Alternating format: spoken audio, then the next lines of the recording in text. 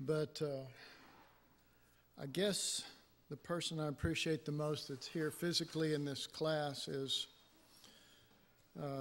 Joan right now, and Mike now, because we thought we were going to start the class with only people on this side of the classroom.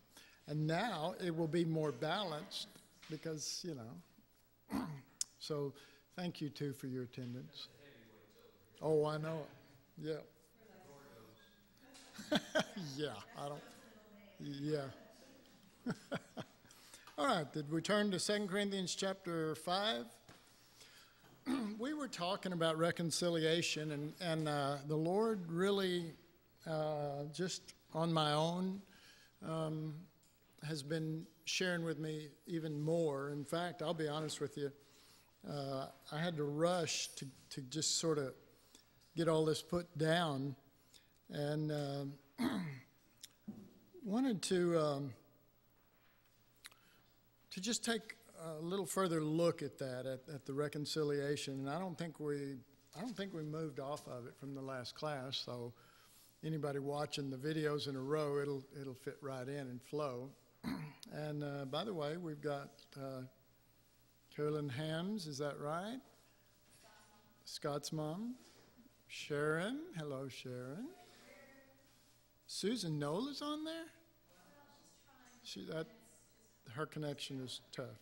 Tony and Heather? Good to see you guys. Oh yeah, I can't see you. Is that all? Okay. Doug is off in California, and is he taking the test right now? Okay, starting to be trained to be a truck driver. And that will be better for him physically. He was doing hard, difficult, taxing work on his body, and he's not a young man anymore. Mallory? I just spoke to him. He called me the other night. He said he was real well. Yeah, he called me last night. I think it was last night or the night before. I got him and then Matt and then someone else. And I went for about 6 hours straight on the phone, which most of y'all know that takes God for me to. Yeah, I'm not. I mean, I carry one, but I don't want anybody calling me. I'm teasing. All right. Yeah. It's a good way just not to get a reply. Okay, this is called reconciliation based upon kind being in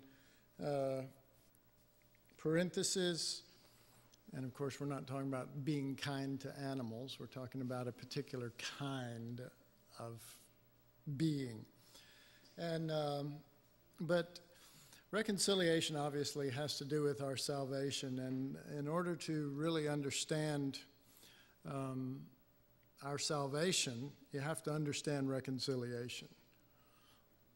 That's my opinion. I don't believe a person really does have a full or a really good grasp of their salvation unless they understand reconciliation.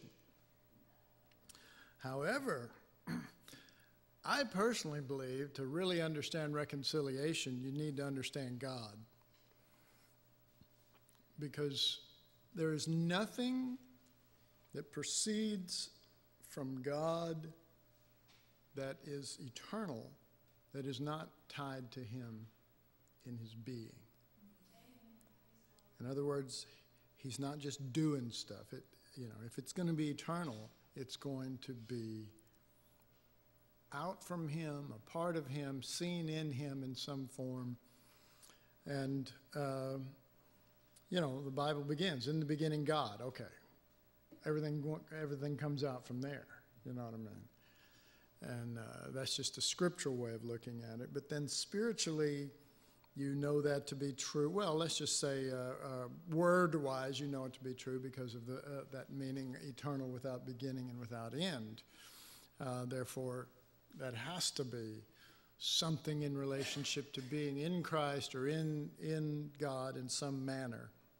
And to sort of illustrate this, although I've already written some things on the board, I'll just write this little thought. And that is, when we think of God, okay, God equals the Father, right? God equals the Father. But the Son, and I'll write it just below it, and it's not going to be too clear from there, but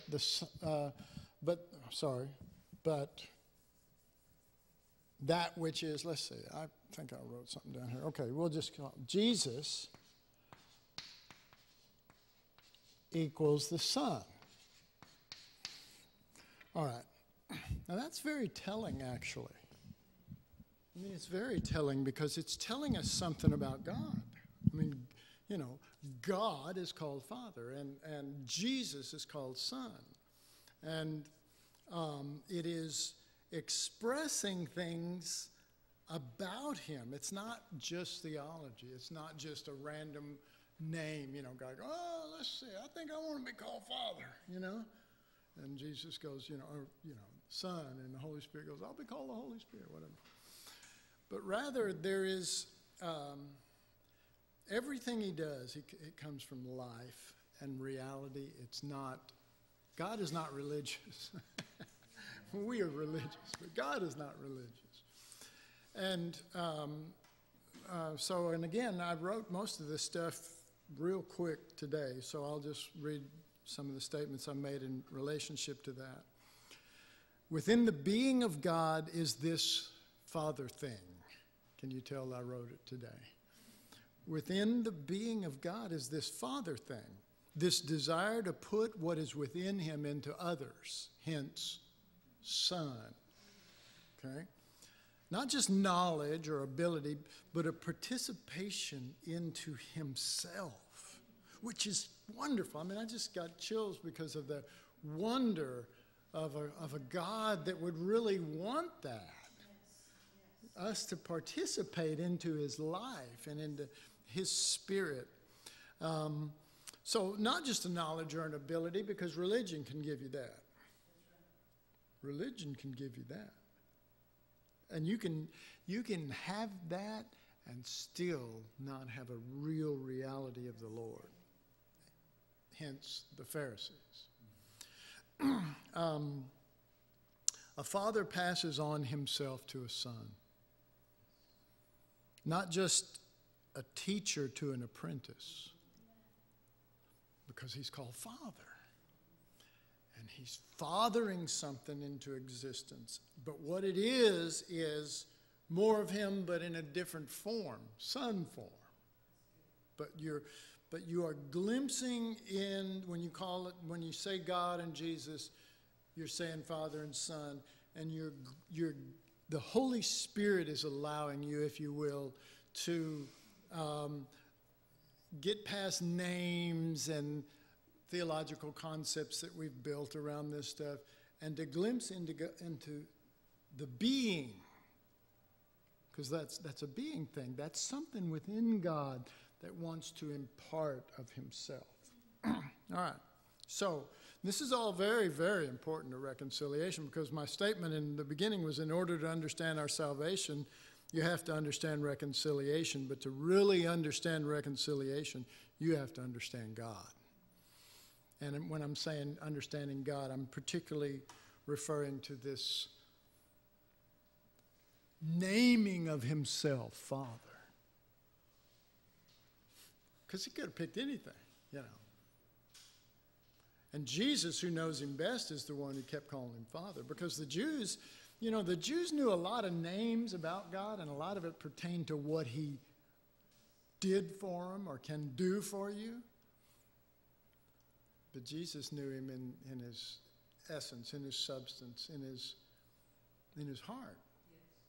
You know, I mean, in the real thing that he is, not just what he can do. You know, the example I've used often is, you could have a carpenter that could, let's just say that he was more than a carpenter. Let's say that he could make fine furniture, and he could make beautiful furniture with beautiful carvings and engravings like tables and bedsteads and all of this, and he could make all of that stuff, and people could come into his shop and just go, oh my God, I've never seen anything so beautiful. But when he goes home, he gets drunk and beats his wife and kids. And I'm not saying that God is that way. I'm saying it is possible to do beautiful things publicly and not be that way inwardly, yeah. But God does beautiful things. He did beautiful things for Israel. There were some hard things too. But in none of those did anybody ever come along the way Jesus did and only called him Father. Not Almighty God, El Shaddai, you know what I mean?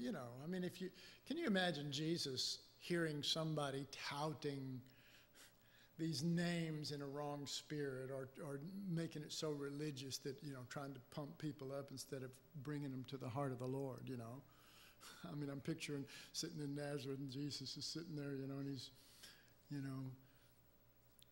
21 or 17, let's make him 17, and somebody goes, yeah, shut up, and Jesus goes, oh, shut up, Now, Jesus would never do that. We know he would never do that. I'm only funning with you. But there is that truth, isn't there? There is that truth that Jesus knew this heart of, what greater joy to call somebody according to what their heart is. And Jesus called him Father, the one who by his very nature wants to bring forth something beyond himself that is still of himself. All right. So, let's see, did I read all of that? The great goal of God was that we would participate in him, not just with him. Israel participated with him. Amen? They had God in their midst, in the wilderness. He was right there in the tabernacle, in the midst of them, and yet he was only with them. He was not in them. They weren't participating in his life. They were participating in what he could do for them or perform for them. All right. So,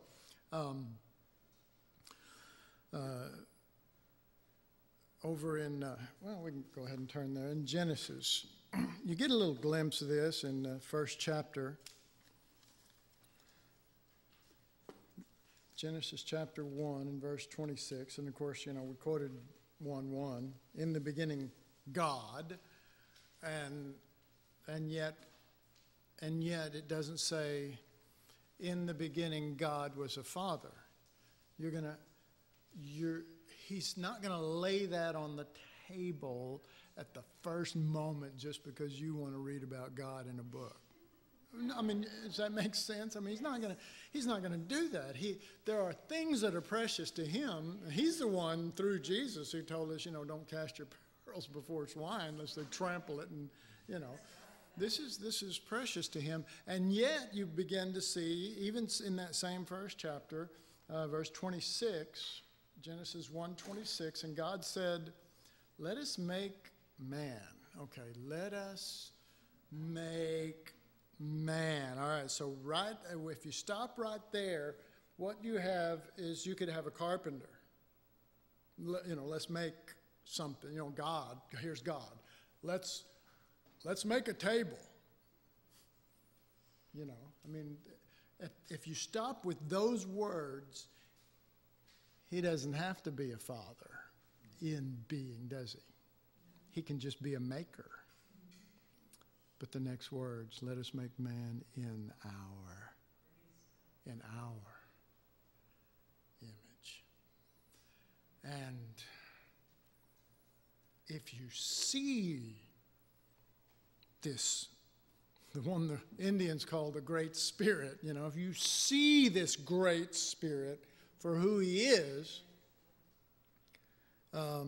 you realize that if you're going to follow him, there is going to be a participation beyond just participating in services. Way better than services. way better than any service I've ever been in.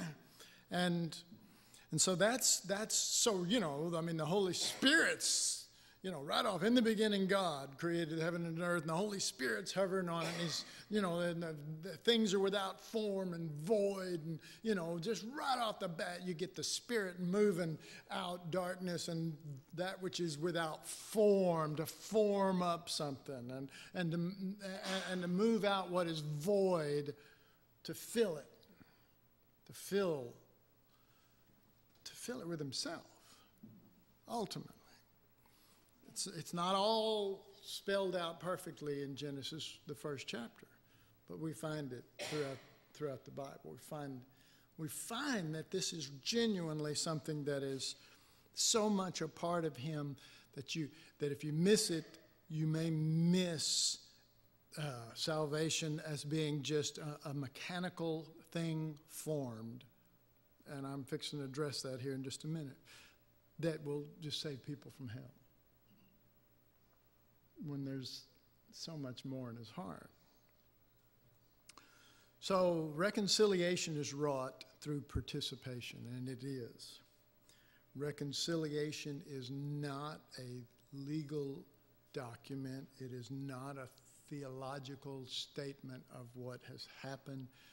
Reconciliation, as God did it and meant it, is a participation into him. Participation. And it's nothing short of that. There's nothing short of that. If it's not that, it's nothing. It is that. All right. So, God's goal was not just to remove our sin and in so doing save us from punishment. Okay. But isn't that what basic Christianity believes? Okay. That, well, the whole goal God had, he decided he's just going to save us all from hell and show that he's really a good guy. Really? Isn't that sort of petty? If that were really the case, I'm just trying to, I know I say things that are outlandish and not religious, and therefore the religious might want to kill me, okay? I understand that. But I just try to be real, and I look and I say, if that's really it, is that really, that's what God is? He just, has just created this whole earth and life on this earth and our lives, and just sort of let the devil get loose and do all this stuff, and now he's going to come in and save us, and we're all going to go, oh, I will love you forever for that. I'm just thinking there's got to be more to him than that. And maybe that's my weird thinking, but something from the very beginning, even though I loved the Lord when I met him, and I was so grateful for his salvation as I understood it then. But in the very early stages, something said in me, something isn't right. There's more to him. There's more. Now, I don't know what it is. And you know what? I'm still learning. And I've got a long way to go. And if there's been anything that's proven that, it's just my daily walk with the Lord. He continually is just, even this week, showing the magnitude of him, and me just going, oh my God. Remember what Paul said, oh, the depth, both of the glory and the, he just goes on and on. He's trying to tell them about him, and then he gets caught up in, it's like trying to describe the glory cloud, and all of a sudden the glory cloud comes on, and he just goes, oh, I love that. I saw that early too. I saw that, and I said, you know what, this guy is not doing this religiously. And that teaching he just said right there is not religion. It's driving that man. It's the most wonderful thing, and he's just, emoting the the beauty of the Lord that he's seeing in it. And that makes me stop. Those kind of things when I see that. It makes me stop, and it makes me say to my teacher, my guide, Holy Spirit, please, please don't teach me. Don't give me a recipe. Don't give a poor, hungry man a recipe. Give me something to eat. Something real. Please. And may it be Christ, and may it please the Father. So, God's goal was not just to remove our sins and in so doing save us from punishment. Okay, so I've got some results up here. This is actually, in fact, what did I name it? I called this little list, and there's much more to it. This was what I just had to throw together because I was rushing. Effects, results, and consequences of sin nature. Effects, that's this little list right here. Effects, results, and consequences of sin nature. Okay. Now please, if you will, I know you're all writing, but listen to this statement. Salvation at its height cannot just be the act of saving us from the effects of a sin nature, such as sickness, hell, judgment, punishment from sins, or reaping all the consequences of our sin, but must mainly be a salvation from the root or the sin nature that brought these things upon us. These are all effects. These are all consequences. This isn't what started it. And yet, much of the preaching of Christianity, and again, when I say stuff like that, much of the preaching, I'm not putting anybody down, and I'm not thinking I'm smarter than anybody else.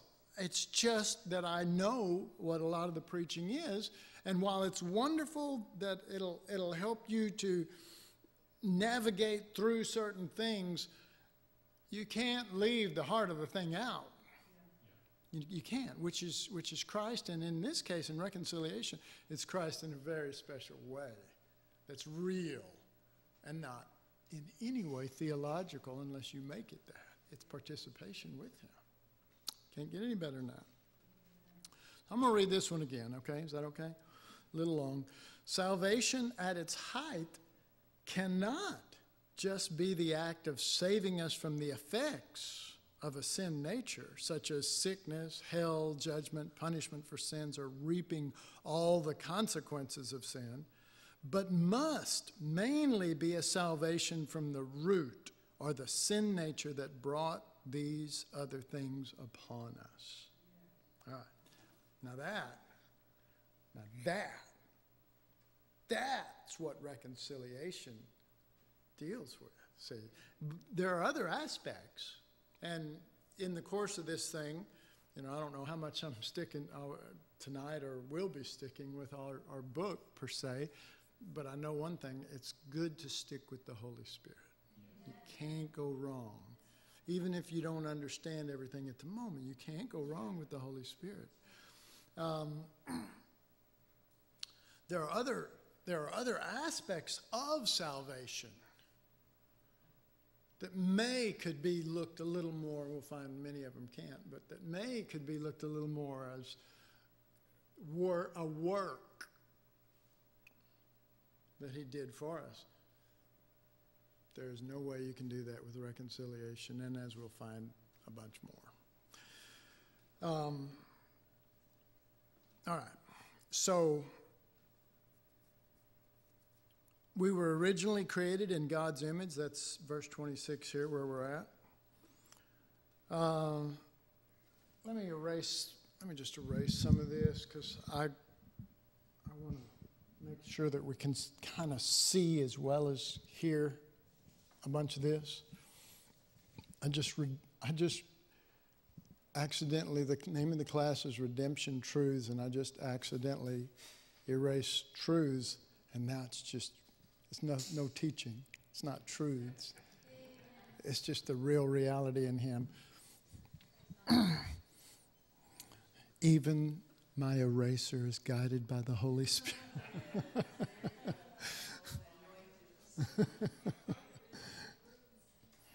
All right, so we got, let's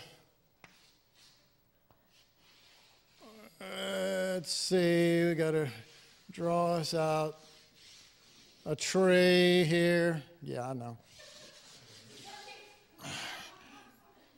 This is the famous moose tree.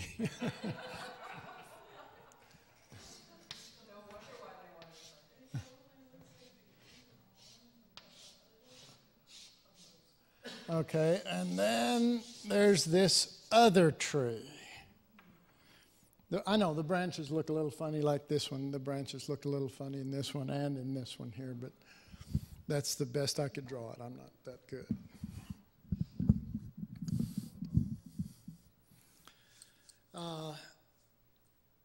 We're originally created in God's image, amen?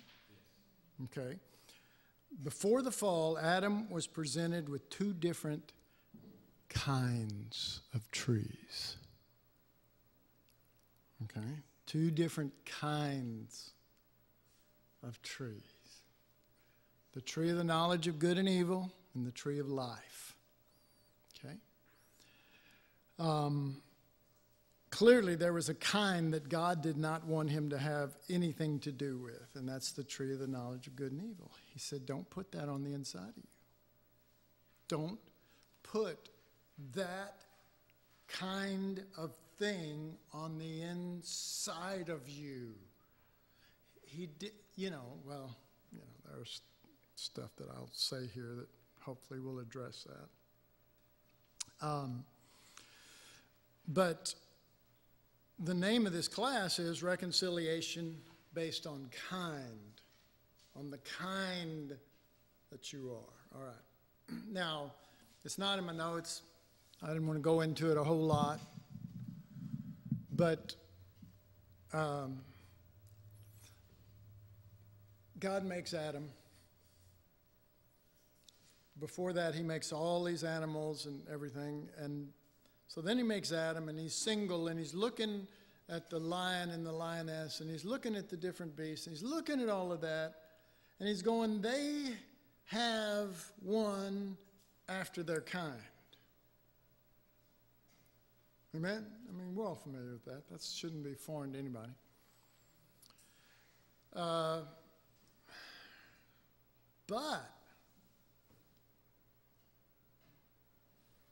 God says, okay, I'm going to take care of this. So he puts Adam to sleep, and you know the Hebrew there, it's like a death, and he opens him up. He opens his side up like Jesus crucified. Takes something that is not dirt like what he was, but what takes of him and creates from what is him something of his kind, because it is him. Right. Okay. All right, but then Adam and Eve go and they turn right around and they sinned and they take of another kind, and now he's the single man. Now he's looking for one after his kind.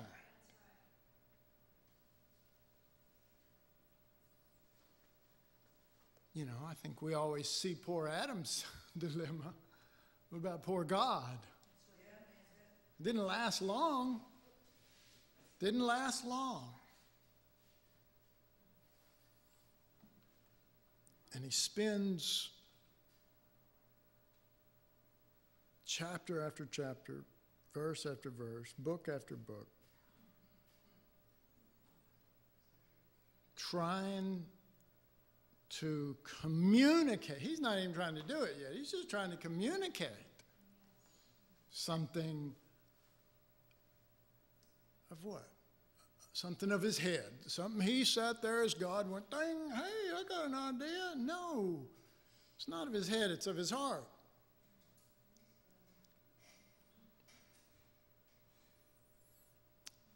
And he doesn't have it.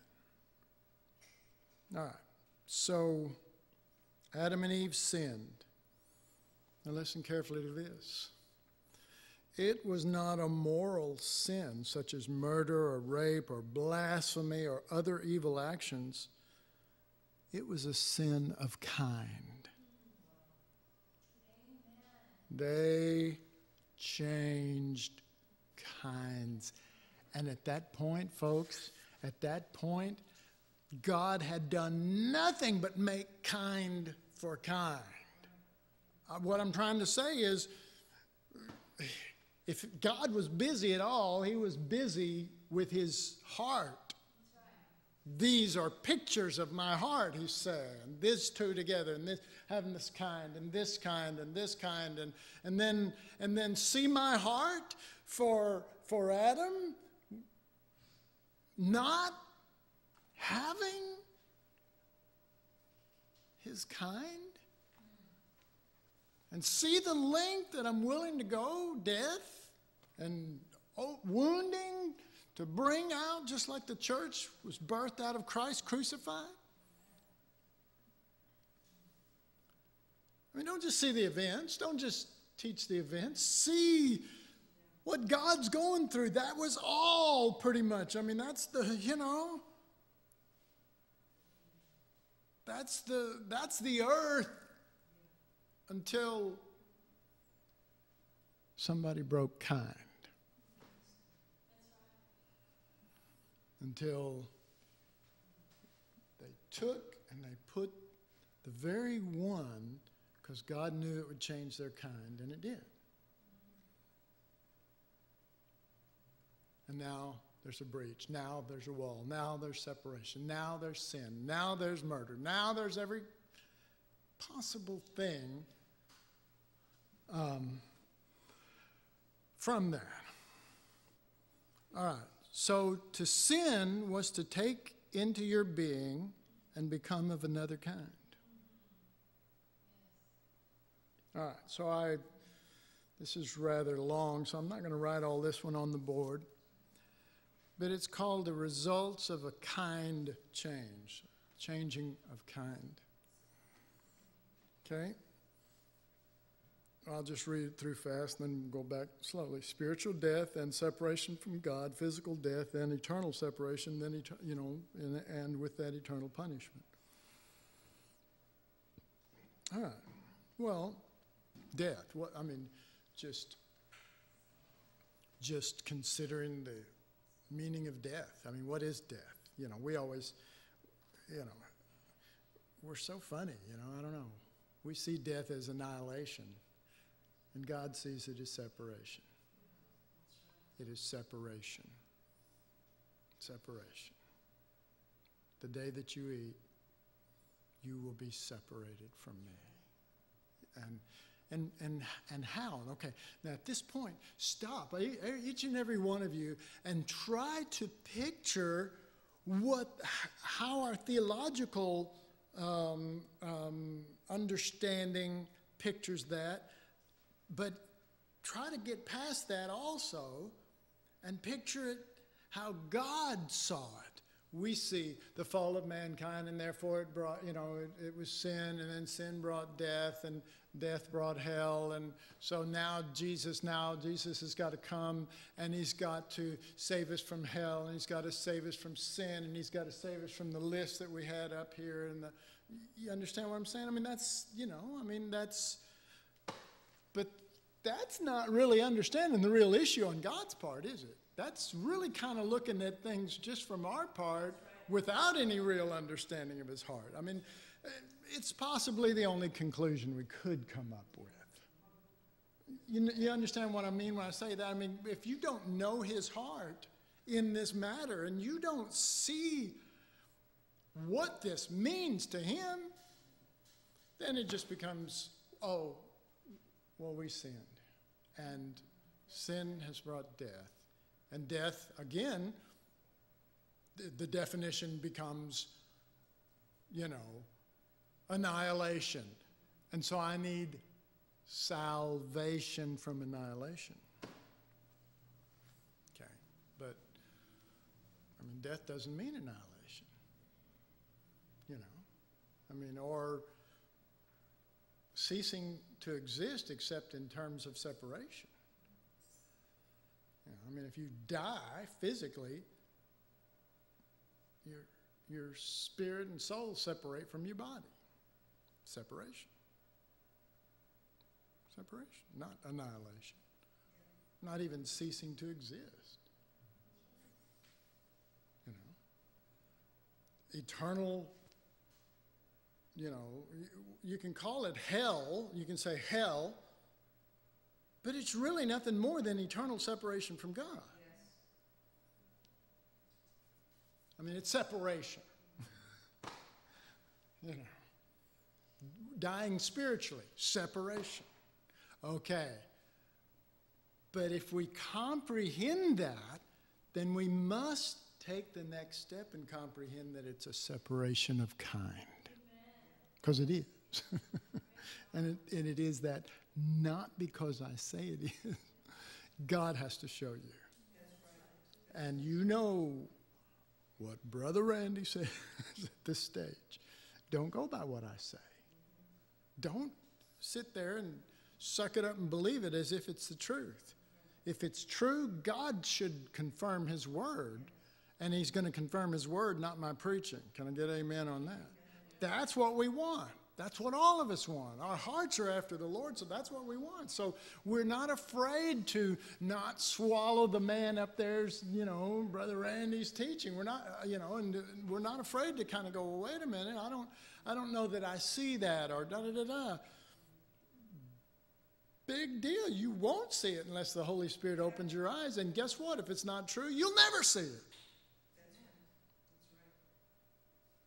So I'm either a heretic or a really man of God. I don't know. You figure it out. Mallory's going, I know what you are. No, so go ahead. I just thought what you're talking about, seeing it from God's point of view instead of our own, and how to God separation is death. To us, from our point of view, that doesn't mean much because we That's live it. in separation and we live in independence, and we think we're doing just fine unless the Holy Spirit shows us otherwise. We, you know, as unbelievers or even as believers, we're just good Christians and we do good and we're doing fine. So separation is no big deal. But when you see that the Lord, to him, life is 3 in 1. Yeah. You see what I'm saying? And it's for eternity has always been withness. That's right. You see, always been 3 in 1 and together and for each other and honoring someone. What a horrible thing separation That's is. it. That's It'd be right. like devastating. Of course it would be death. Yeah. We have no clue. No. We're just little separate individuals and we think as long as I'm okay, everything's okay. You know? Well, and I know we don't have all the microphones out to be able to pick up what Mallory just said, but what was that about cheetahs? I'm sorry. No. But it was really good, and I'll never be able to say it the way she did because she's onto something. But the gist of it, I think, is just that because we are separated and we live in that, that's all we know. We're born in it, and you know we have no clue the effects upon his heart. And I like the statement that you made. To him, it is death because he's lost. I mean, picture Adam wandering around for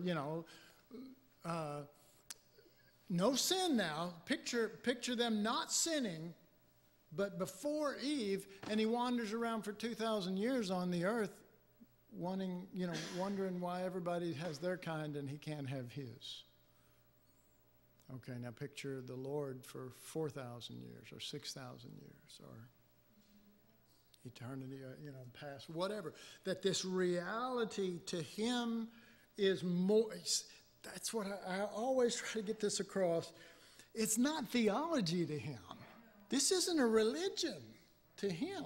He's not going, well, we need to stick with the code. You know what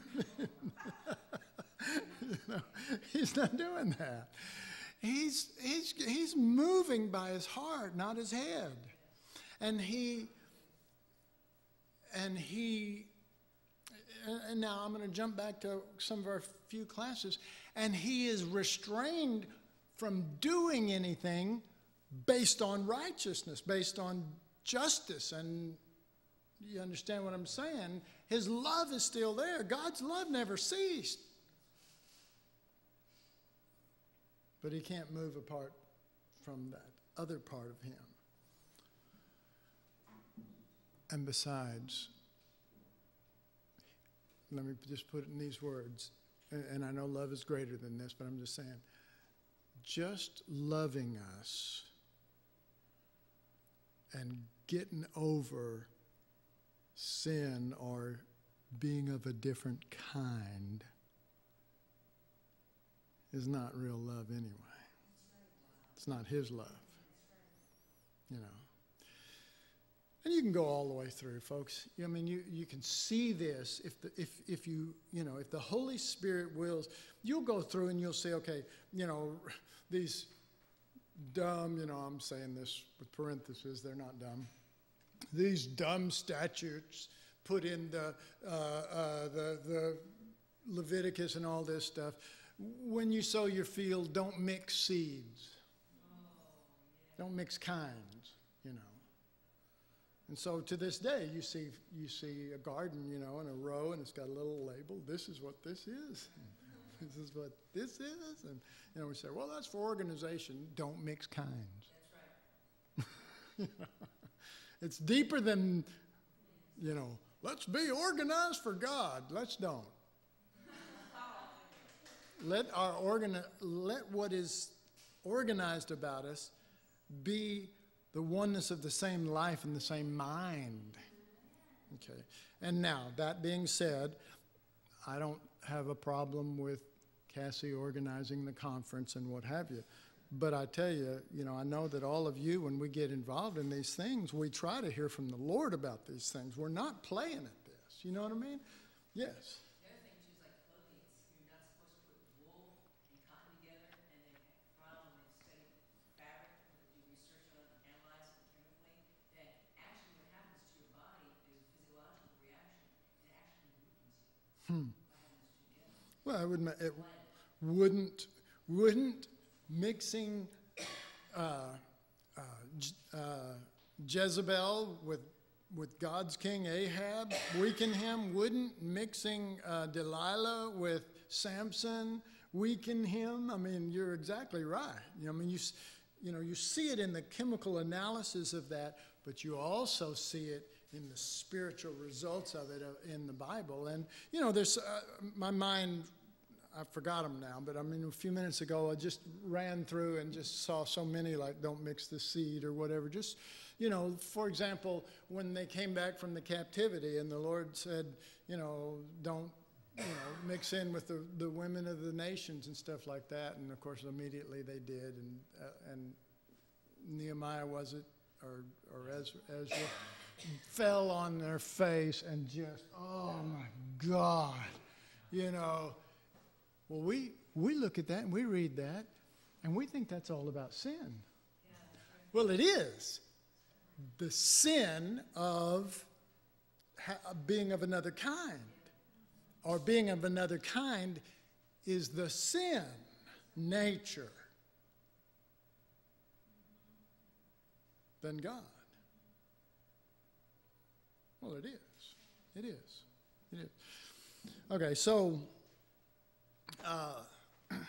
And what that's doing, or what it's meant to do, is to help us to, get out of it can be a very religious mode where all we're doing is we're dealing with sin, which is basically hand-picked items. You understand what I'm saying? Hand-picked, well, don't do this, okay, do this, or don't do that, and... how far can that go? You can handpick and handpick. There's a particular denomination, folks, that they don't want you to have any musical instruments in their services because it's not written anywhere in the New Testament that they had musical instruments. Okay, well, that's just one example, That's just one example. There's no slander to anybody. There's Amish and whatever. They want, well, there were no cars, so we don't drive a car, Well, look at those clothes, buddy. You should be wearing robes. That's what they were wearing back there. You know what I mean? And I'm not trying to be mean. I really am not. And I know some of these things can sound that way. But you know what? To get a real point across, you kind of got to shake some people sometimes. You know what I mean? And it's not a mean shake. It's like, it's like somebody asleep, and they won't wake up. If they're asleep, you go, honey, wake up, you know what I mean? But if they won't wake up, you go, get up, There's a fire. But there is this thing where sin to us is nothing more than a set of rules, and God is not ruled by a set of rules. Nor would he rule by a set of rules other than the law shows us the sin nature, which is not after his kind. Purpose of the law. I mean, that's what it says, and I don't have time to get into all that, but it's there in Galatians and Romans. And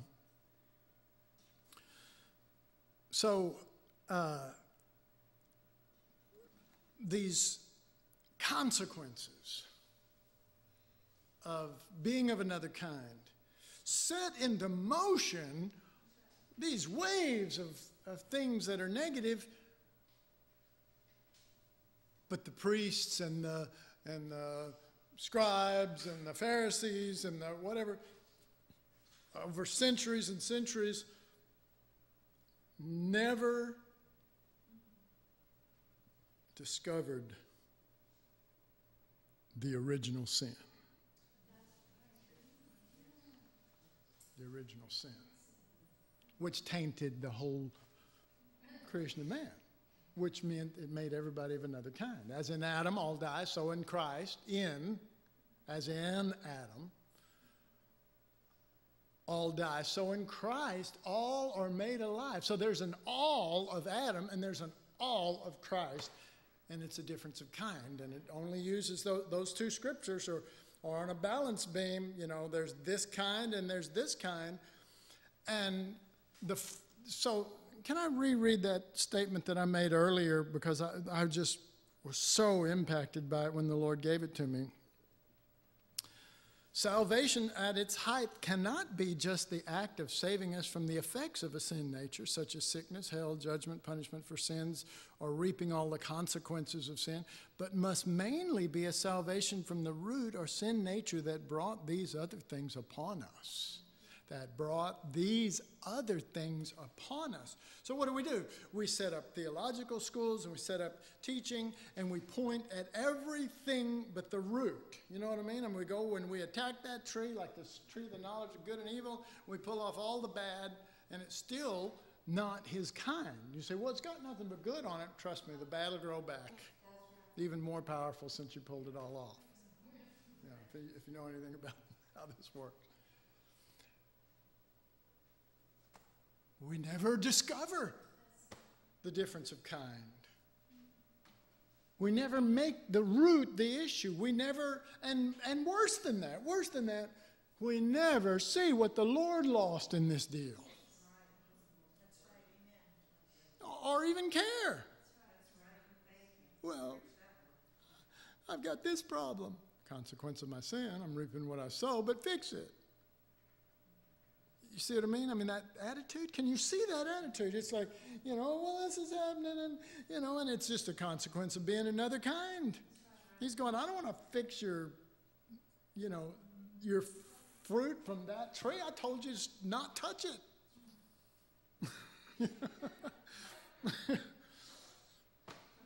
He goes, well, yeah, but we messed up. We sinned. And he's going, you don't even know what you're saying.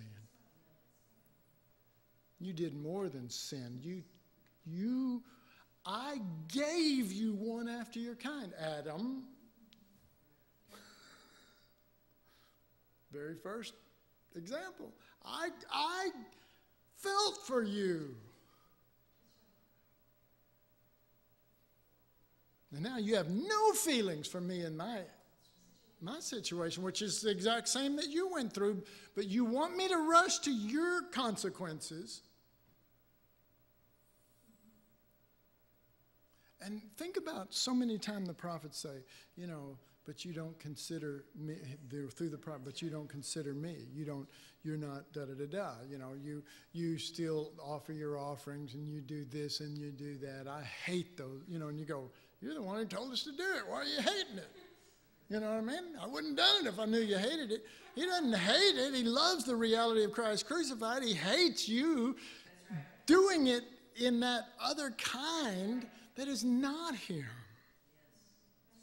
Okay. Well, now remember, this is about reconciliation. He has dealt with this, and in a wonderful way. But don't you think, and I'm just asking you, don't you think it would be important that if we didn't get anything else out of this, we sort of got the Father's heart, or we got God's heart, and we began to discover this Father heart that wants participation of kind in this and wants to father that forth, and that these things should be more important to us than the rest we get from the realization of reconciliation.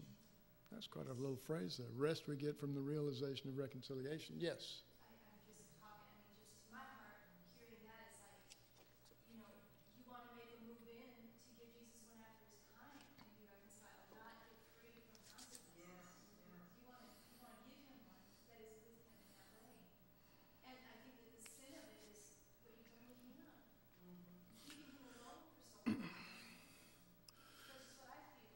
Well, in a very real sense, and this you get this throughout particularly through the prophets. You have left me.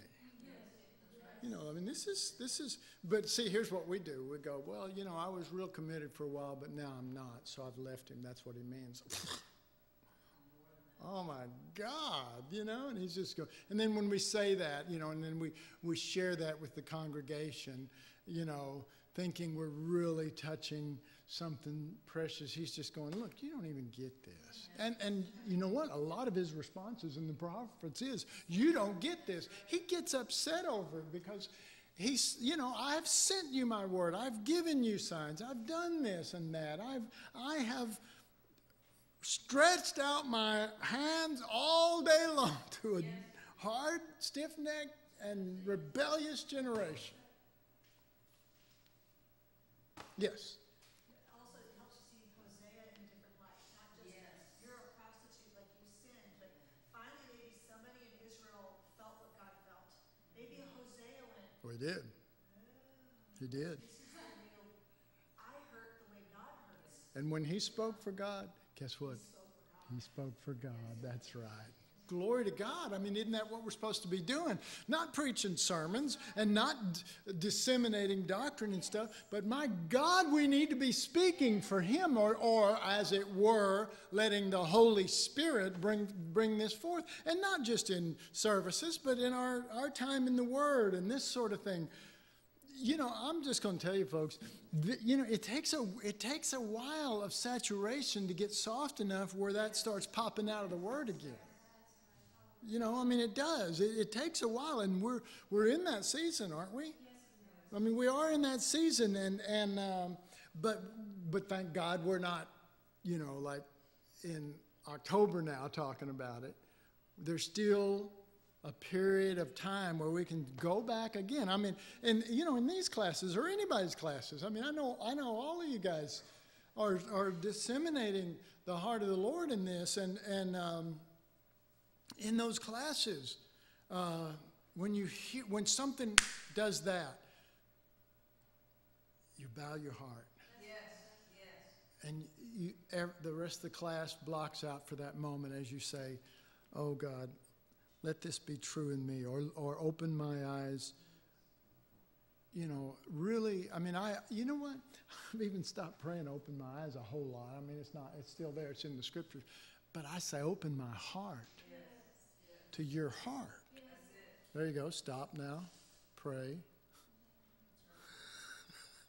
Open my heart to your heart. See, that's what I need to do.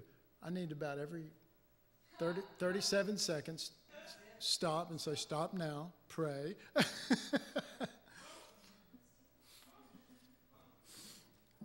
But I mean, you can't do that because only only you know what the Lord is touching you, you know, and someone else, it comes a few minutes later or something like that.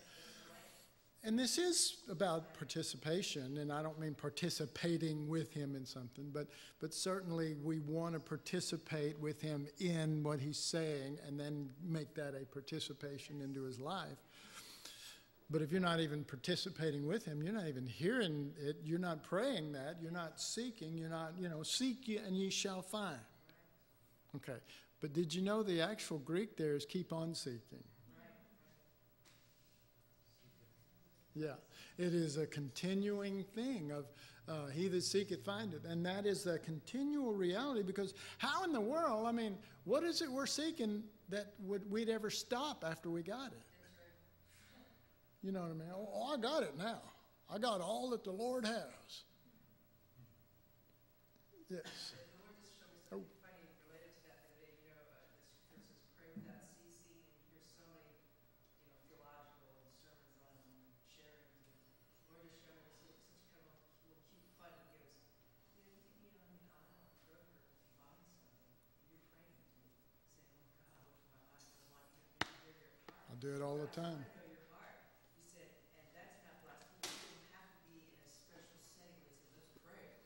He said, and I mean, you kind of know that in terms of the depth of the spirit in you, but your mind just goes, wow, that's a tough thought right there. You know, thinking that's got to be a certain format or certain place or certain time. It's certainly a religious thought. That's so cool. Or the bathroom. I mean, I think just crazy places that you're like, hallelujah. You're so open to the heart of the Lord that anytime you just speak to you, like, that's my altar right here. You know? You know, that's a good point. And I'll end with this because we're getting over just a little bit here. But, you know, that's a really good point, because what if a lot of our condemnation over scriptures and stuff, because we don't measure up, is really over a religious view of those scriptures and not as very hard?